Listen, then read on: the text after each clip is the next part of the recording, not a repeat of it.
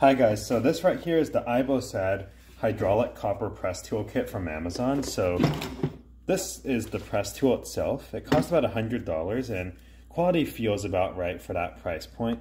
It's all metal with some plastic parts and a rubber grip. It's actually kind of stiffish, but it's comfortable enough, and these parts are all forged steel, so definitely looks to be pretty good quality. This thing opens pretty smoothly, and here are the jaws. You've got these little half moon shaped jaws that crimp the copper pipe. This set comes with 1/2 inch, 3/4 inch, and 1 inch jaws. They just pop out and push in like that. The press head itself rotates, so if you're in a tighter space you can rotate it, but you still have to be able to get this on the pipe, so this won't work in really tight spots, but it still works well enough.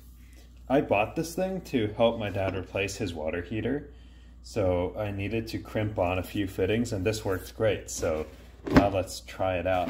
I've got here a piece of copper pipe and a press coupling.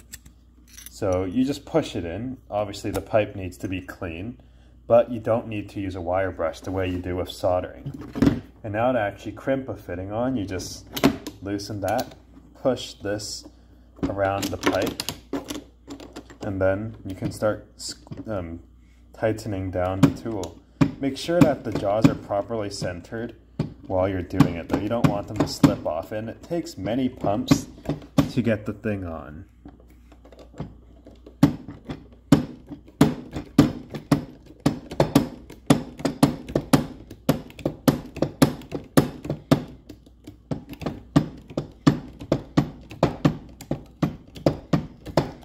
And for these manual press tools, you just have to keep pumping until you see the two parts of the jaw touch. And then once the crimp is done, you just loosen the release knob, pop this thing off, and the pressed joint is complete. This thing can get a bit stuck, but here's the pressed joint, and as you can see, it has been crimped on pretty tightly. No way that's going to leak. Now let's crimp the other side. You just tighten the loosening knob. That loosening knob basically retracts the tool by releasing the hydraulic pressure, and now we can crimp again.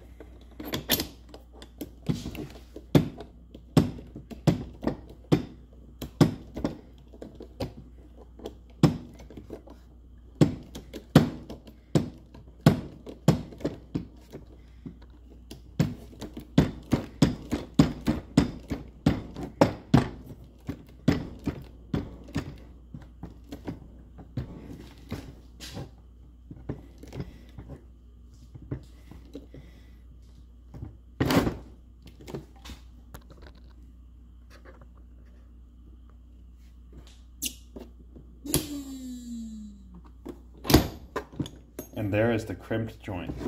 Now let's see how much force it takes to break it. I'm just curious.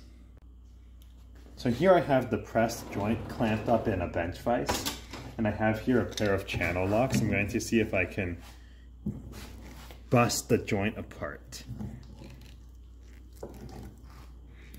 And I am able to get the copper to twist inside the press coupling, but taking this and shaking it around, I don't think it's actually coming apart. So I would say the joints made by this are just as strong as the real electric ProPress, but this machine here is $100, this thing, whereas an electric one like the Milwaukee or Rigid will cost you $2,000. So I'd say for occasional homeowner or DIY use, this press tool is perfect, and it will come in handy for a lot of things. I mean, soldering is hard, it's dangerous. This thing, just press and you're done. So hope you guys enjoyed this video, and see you on next time.